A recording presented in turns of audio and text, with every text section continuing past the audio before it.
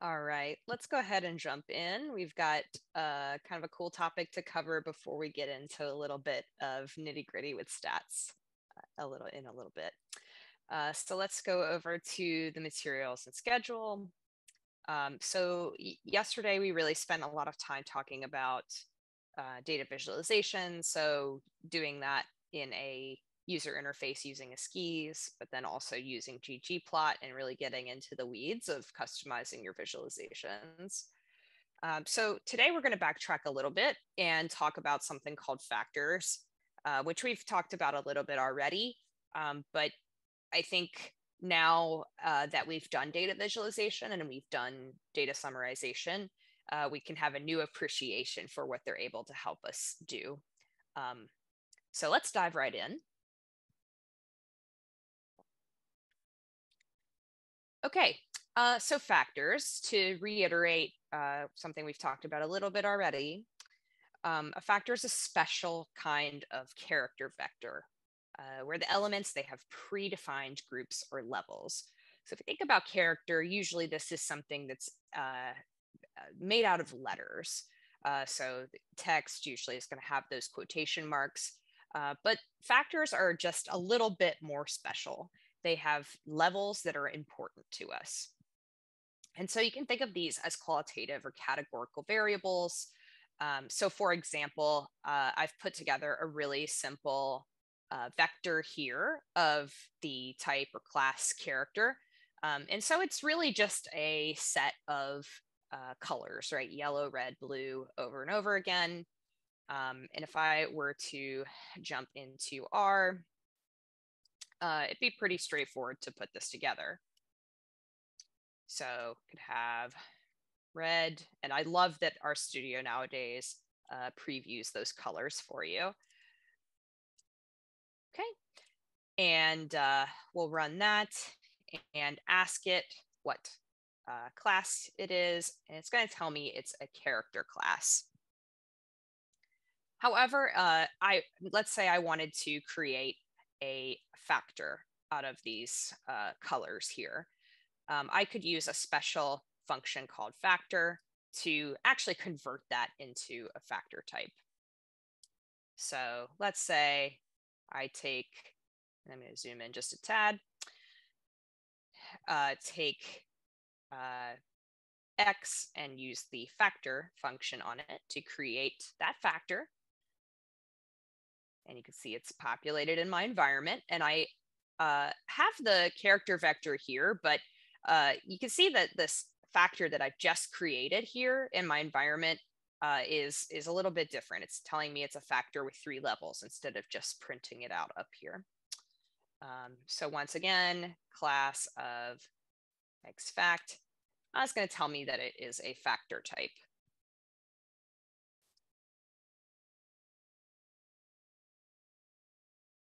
Okay, so to reiterate, factors have levels and character types do not. So if I were to print both of these, it's the character type just gives me the values versus the factor actually tells me the levels down below, saying, okay, well, you have blue, red, and yellow are your possibilities.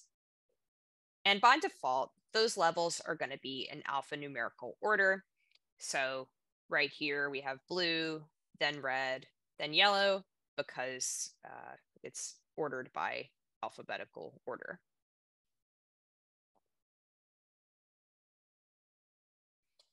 Okay, so let's say we had something a little bit more complicated. We had a bunch of other iterations of those colors in here. And once again, converting that to a factor. So I have this factor, xfact. It tells me the values and then only the levels, the unique values that that factor is able to have. And so let's say I wanted to extract those. I could use the function levels to give me those. Okay, so I'm pulling those unique possibilities out of the factor. So the levels function is pretty handy for that.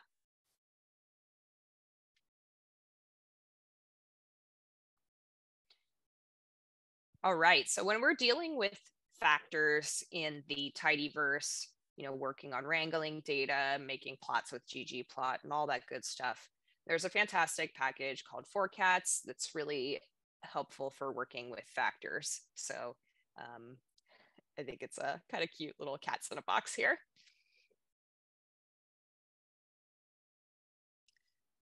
Okay, we've talked a little bit about sometimes base R versus the tidyverse way of doing things. They have kind of different dialects for doing similar things. This is a case where that's happening. So the factor function is from base R and can convert those character types into a factor type. The as_factor function is from forcats. So it's add-on package. It's a little bit more fancy, you could say, and is made to work with those tibbles and tidyverse functions that we've been talking about a lot during this class. Both of them do something quite similar, right? They'll change a variable to be of class factor, but they work a little bit differently in how they report those values. So factor from base R will order everything alphabetically unless told otherwise, and we'll get to that shortly. And as_factor will order by first appearance unless told otherwise. And if you're assigning your levels manually, either function is going to work fine.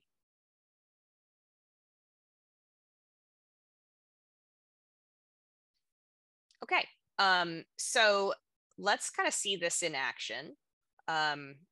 So I have created this character type and turned it into a factor here using the factor function. And so when I do x fact, it's giving me blue, red, and yellow because it's the base R function that I'm using and it's ordering them alphabetically. But the as_factor is going to work just a little bit differently. So let's do as_factor and use it on the same character type here. Notice that the reported levels are just slightly different. It's going to order them by first appearance. So if I take a look up here, I have red first, then yellow, then blue. Even though that's not alphabetical, that's how forcats goes by default.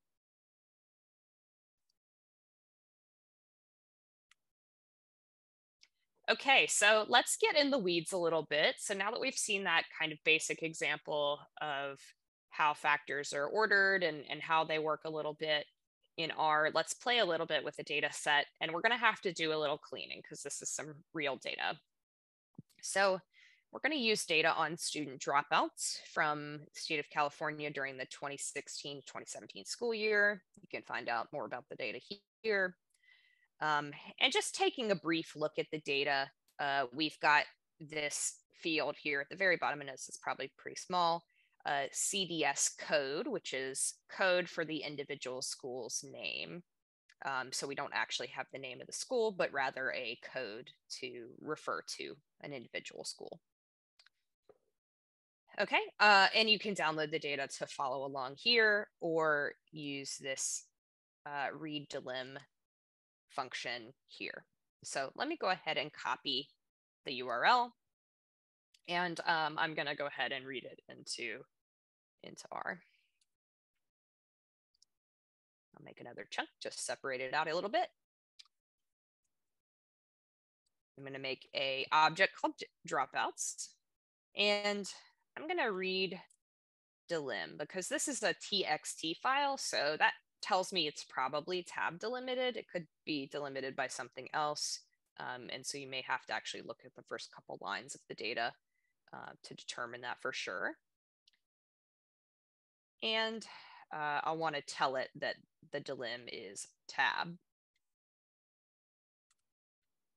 Okay, so I've read this data in. I've got quite a few lines of data here. But just to get a quick look, I've got CDS code. I've got it broken down by gender and ethnicity. And so I'm not exactly sure what those numbers really refer to, but just know it's broken down. And if I scroll all the way to the right, the different D7, D8, D9, D10, etc., those are dropouts by different years. Okay, and then the 16 to 17 school year.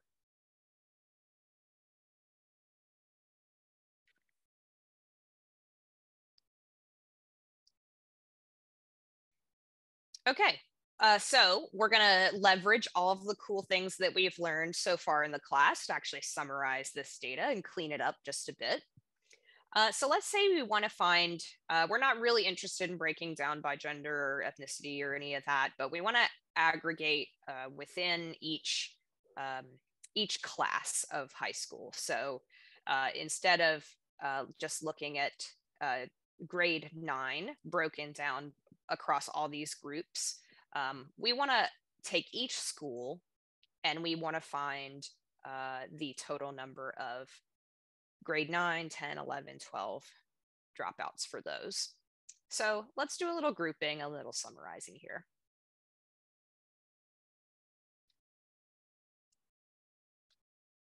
So let's take dropouts and we'll go ahead and group it by school. So that was that CDS code. Okay. And that's not going to actually change the data itself, but rather how the summarizing function is going to work next. We'll summarize by each grade. And so let's say I want, instead of D9, I want to refer to that as the freshman class. And we'll do the total sum number of dropouts. Go all the way down to grade 9. And then likewise,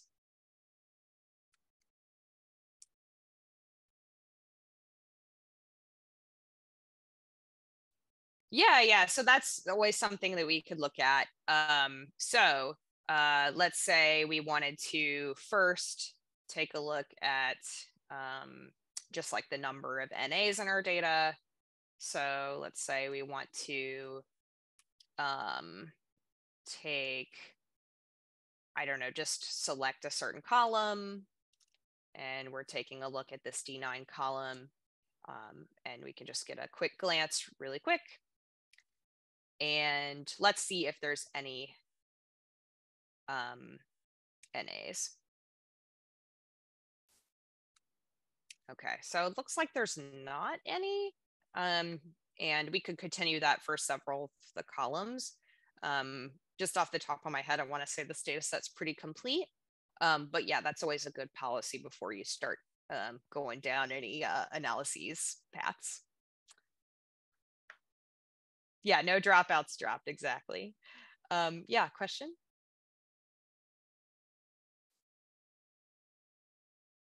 Maybe it was the same question. But yeah, good, always good to pay attention. And just with any of those summarization functions, it's good to pay attention to that. Okay, so let's continue on. So we're kind of being a little bit repetitive here, but it's good to kind of write this out. And we'll talk more about how to do this in a bit more iterative fashion at the very end of the class. All right, so I like to kind of take a quick look at it before I reassign it. So this is looking pretty good, right? I've got new columns that I've created in this summary table. And then I've got a huge table for each, a line for each school here. We'll go ahead and reassign it. All right, so I've got that summary data now.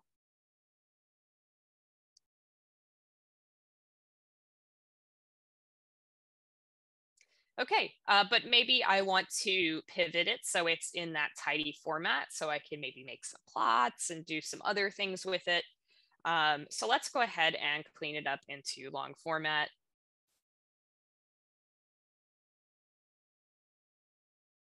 So we'll take dropouts and we'll pipe that into pivot longer. So we want to make it into long format. And so we have a couple options. First, we want to start with what we actually want to pivot. And so I could say, as I have over here, that I want to pivot every single column except the school, but I could also write those columns out. So something like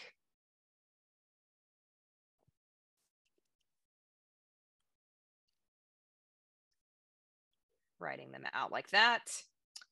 And then I want to tell it, all right, well, what is that new column that is going to store the values freshman, sophomore, junior, senior? Maybe I want to call that grade.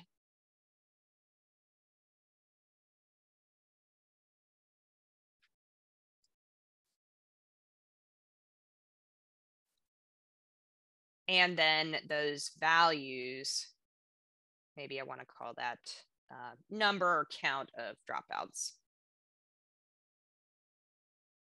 All right, so once again, I like to run this just to make sure that it's looking how I want. Great. So I have the school here. I should have 4 entries for every school and a total number of dropouts for each class here. We'll reassign one more time. Great. And again, I can take a look at the data. Looks good. This school over here, not doing so well.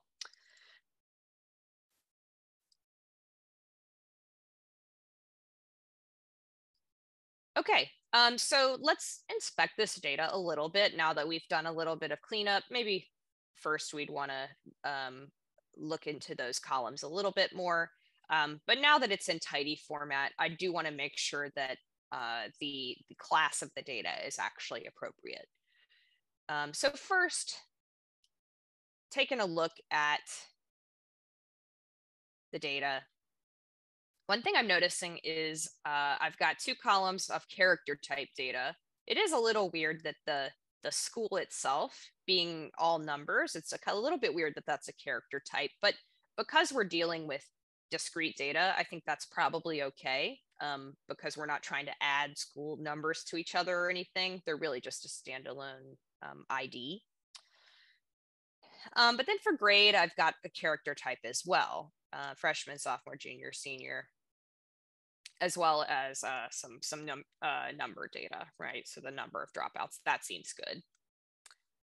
So right now, because grade is a character type, it does not realize there's any order associated with my data. So it's going to assume that I want to put things in alphabetical order. However, we know that there is some kind of level with this character data. So maybe we want to go in order of ascending grade, right? So from freshman to sophomore, junior, and then finally senior.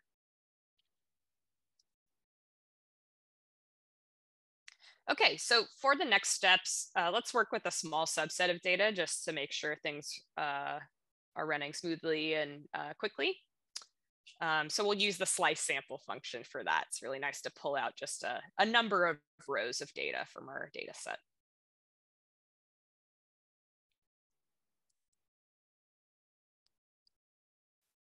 So we'll set seed so that the random selection is the same across all of us.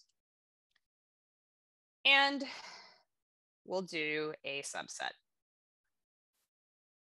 We'll do slice sample of dropouts.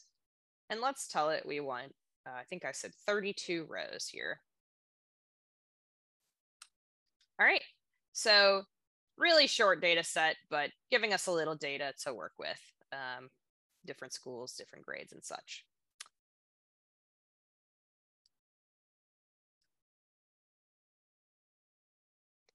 All right, So let's make a plot with this data. Let's say we weren't thinking about character type or factor type. Let's go ahead and actually get plotting and see what we can do with this data.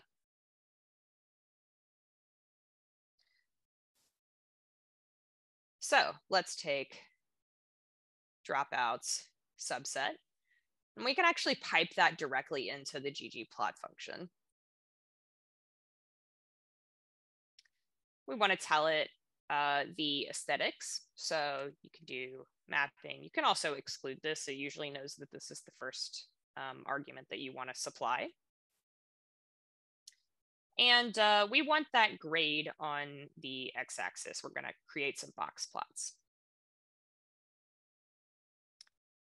And we want the number of dropouts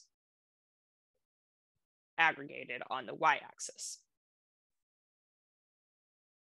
Okay, if I go ahead and run that, remember I'll get a naked plot with my axes established, but no actual stuff on the plot.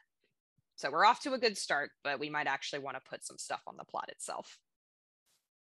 So remember here, we don't want to use the pipe, we want to use the plus sign.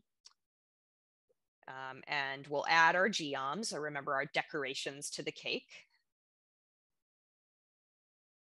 So we'll go geom box plot.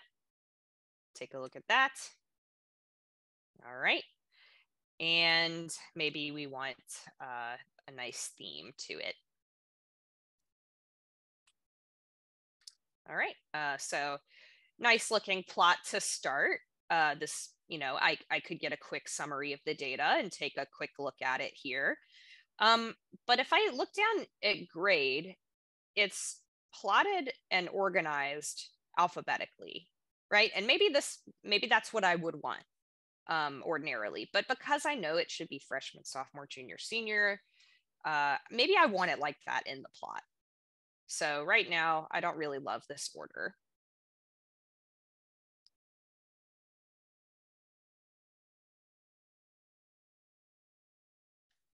Okay, so currently grade is of class character, but let's go ahead and change that to class factor, which is going to allow us to specify the levels or order of those values that we're interested in. Okay, so what we could do is go ahead and take that grade variable in the data set and actually use mutate to go ahead and switch it up. So let's do that.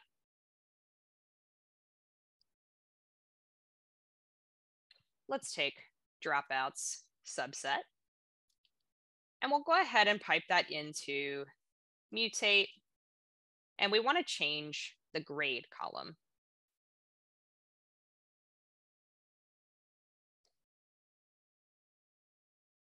All right, and so what do we want to change that to? So we'll talk about this. We could use either the factor or the as.factor function for this. Let's just go ahead and use factor here because we're actually specifying what those levels are. So we're good. We can take that approach. We'll take factor and break the line to make it a little cleaner and easier to look at. So we'll take a factor of grade and we'll tell it what levels we want. So let's give it a vector of those possible levels right here. We'll tell it freshman, sophomore, junior, and senior. And so let's take a look at what that looks like before we do any reassigning. Okay, and so right away I can see that grade is now a factor up here. Okay, so we've changed things up a bit. We'll reassign this to dropouts and we'll call it factor so that we can kind of distinguish between the two. And run that. If we were to go ahead and pull out that grade column and ask R what those levels are, it would give it to us in order because we've specified the order up here.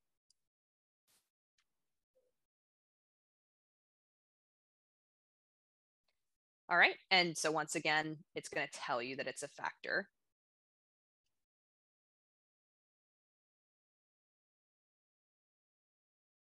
All right, so let's do that same plot that we made before and see how things have changed up a bit now that we have created a factor instead of a character type. So let's take dropouts factor instead of dropouts subset, and we'll pipe that into ggplot once again. We'll do the aesthetics as grade and number of dropouts. Again, we want to use our plus sign. We'll add the box plot. Because we've already established X and Y up there, we don't need to specify it again inside the box plot. So let's go ahead and looks like I probably want to pipe that in there. All right, can add a little theming. Okay, so now we see things in an order that might make more sense to us. Fantastic.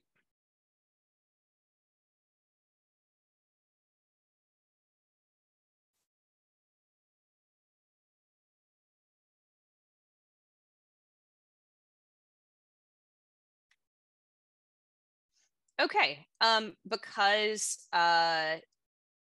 it's not just plotting that factors can be useful for. So let's talk a little bit about some other things where having a factor with a specified order can actually be really handy. So let's say we're taking a look at the dropouts data, and we just want to arrange it by each grade and look at it that way. So let's arrange by grade, take a look, and it's actually reordered some of the lines of data so that all the grades are together. It's equivalent to your sort in Excel or some of your other tools. But it's ordered it by freshman and junior. It's ordered it alphabetically. But, you know, that's not really what I want, right? So let's do the factor version and try once again. In this version of the data, grade is now ordered by those levels that I specified.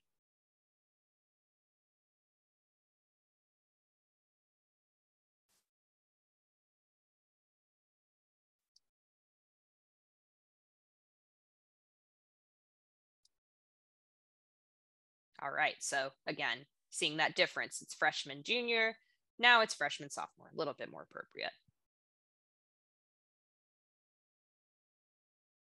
All right, so this actually applies to our tables that we might be creating too. So let's say we want to do a summary table and just do the total number, the total sum of dropouts by each group. I don't care about specific schools. I just want to know how many people in my subset of these California schools are at risk. So I could take my dropout subset, and let's say I want to go ahead and group by grade. And I want to summarize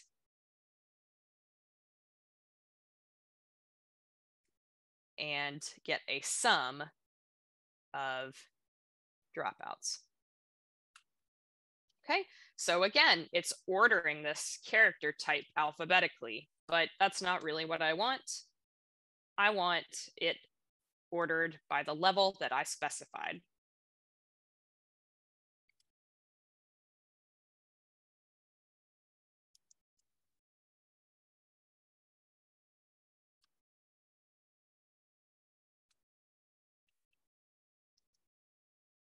So taking that factor version of the data set, grouping it by that factor, and then summarizing it with the total sum.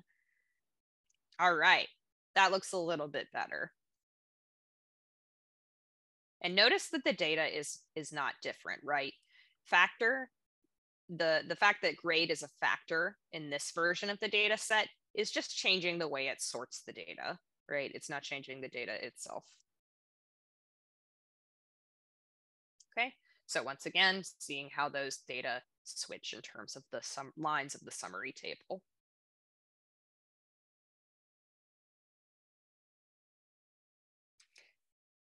All right, so looking at our data here, we can see there's kind of like freshmen, then it goes up a little bit, then the juniors are really super studious and not missing, nobody's dropping out, and then senior, maybe we have an outlier up there.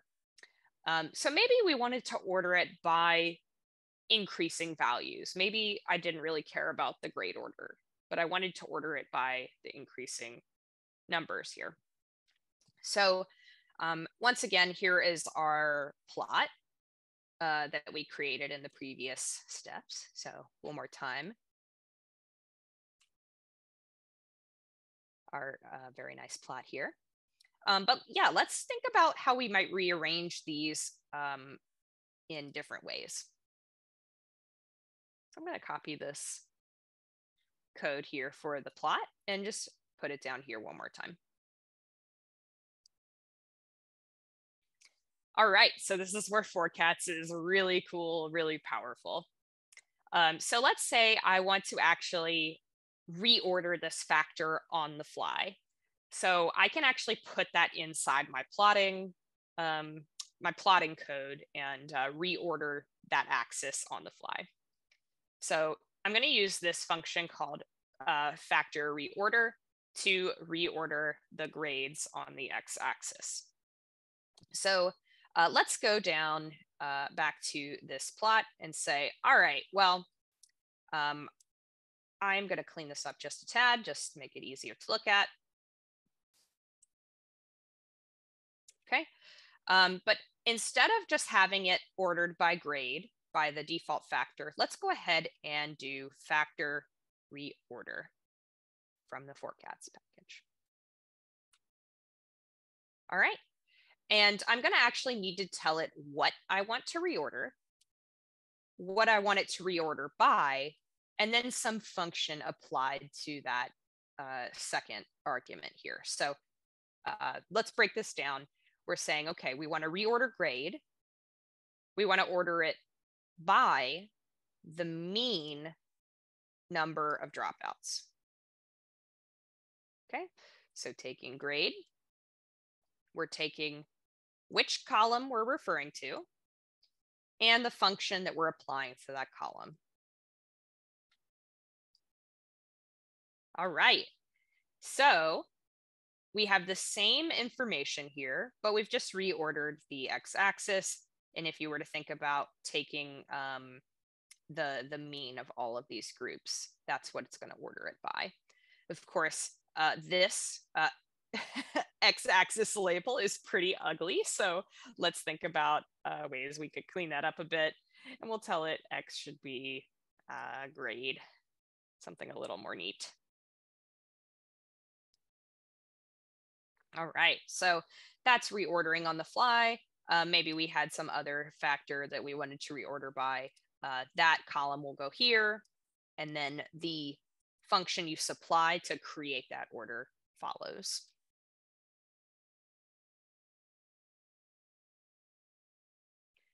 All right, so let's make our data a little bit more complicated. Let's add another variable.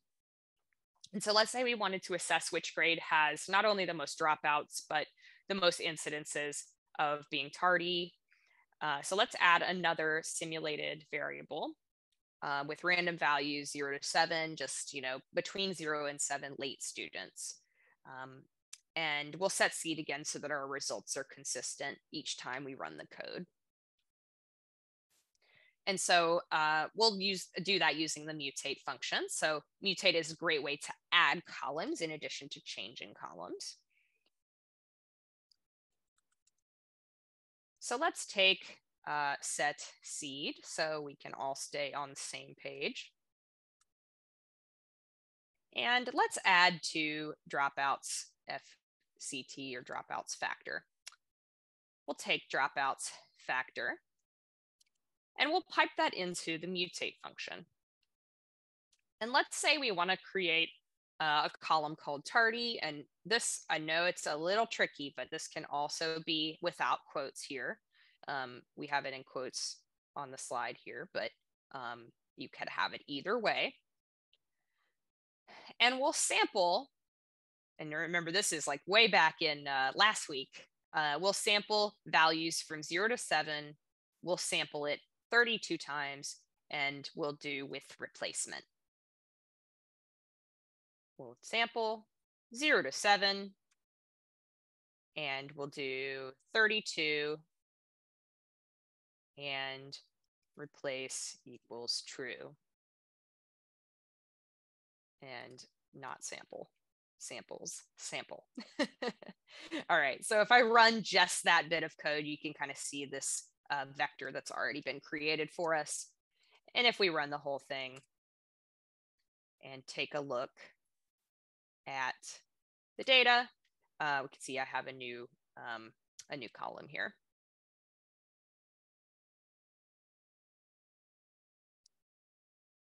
Okay, and because it does make my code more readable, I should probably put the size here. Okay, it doesn't change the way it runs, but it is a little bit more readable and a little more reproducible.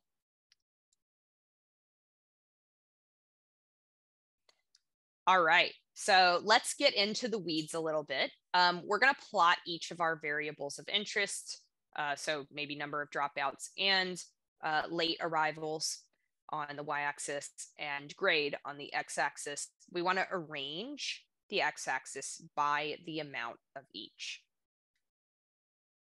So let's take our code up here. We'll want to reuse this one, right? Because we already reordered it up here by number of dropouts. So that one looks good already. I think we're good here. And we'll save it as dropouts plot. Okay, and remember you can always change or save your ggplot or plot objects in R. That's totally doable. We'll run that. And so let's make a late or tardy plot. So let's take the dropouts FCT, and we'll pipe that into ggplot. We'll take AES, and we can always specify that this is the mapping argument. And we'll give it x-axis, but we want to reorder that, right?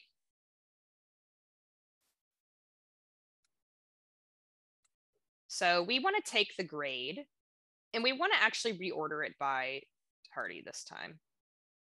And let's say we want to try to do things a little differently. We'll do median this time.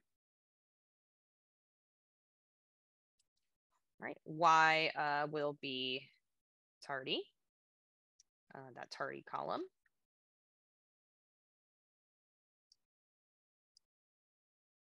We'll want to add that geom box plot.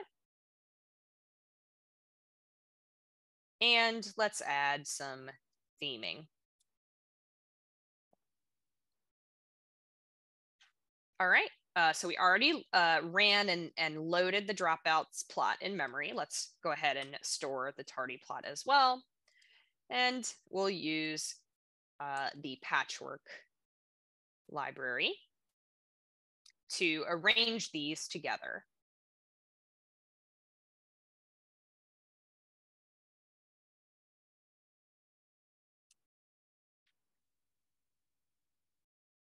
All right, very cool.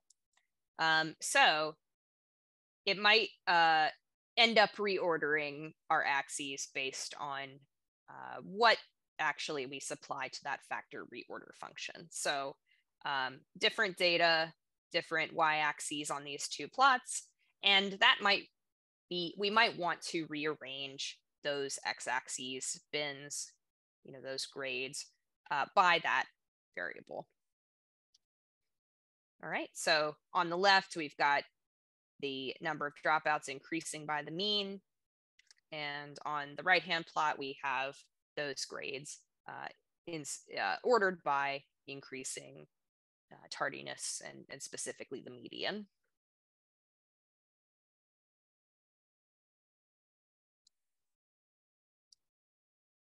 Okay, and if I wanted to make them pretty colors, I could do that as well.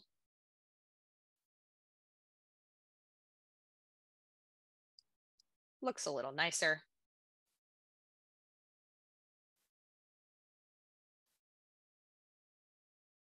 All right, very nice. And I might want to rename this the axis on the tardy plot as well.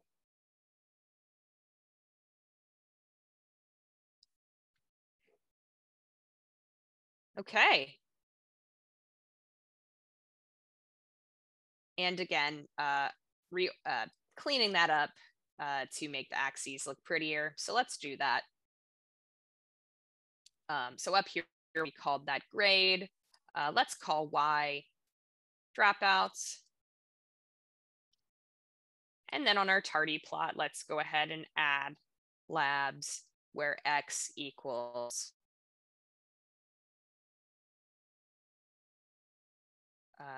grade and Y equals late students. All right, so once again, let's run these. And let's make sure I add my plus sign. Okay, one more time. All right, looking good. Okay.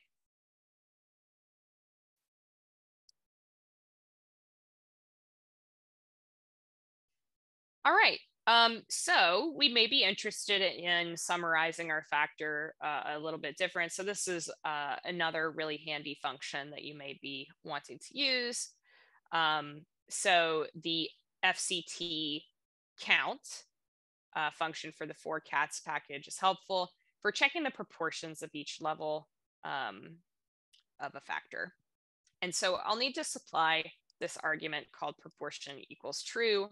Otherwise, it's just reporting the counts. Okay. So what I'm going to need to do is take the data set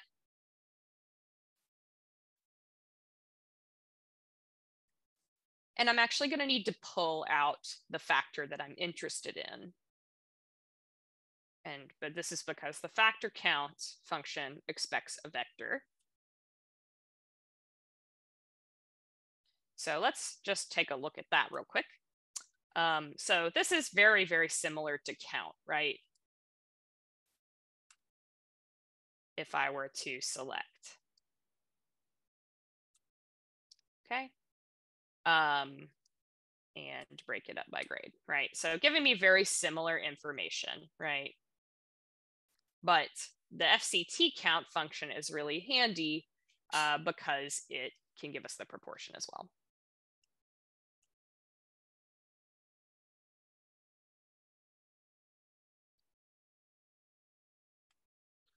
And let's give it that proportion.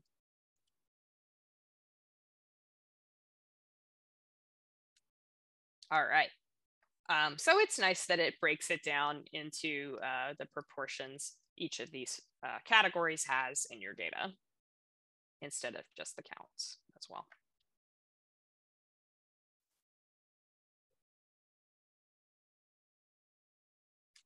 All right. So let's summarize here. So the factor class, as opposed to the character class, allows us to have different orders other than alphanumeric for categorical data. And we can change data to be a factor using mutate and functions like factor or as underscore factor. And so the as underscore factor is going to order things by first appearance by default. And factor for base R will do alphabetical by default. So factor is nice. We can specify the levels with the levels argument. So if we have a specific order, not just kind of like however they appeared or however alphabetical, If we have a specific order that we want, we can supply that with the levels argument. And then fact underscore reorder is super useful for reordering your axes on the fly. So if you're plotting and you're like, I'm not really sure I want it in this order, you can reorder that within your ggplot function using that function there. And importantly, if we're doing any arranging or we're doing any summary tables or anything like that, they will reflect the new order of that factor. So important to keep in mind as you're doing summaries and arranging and stuff as well.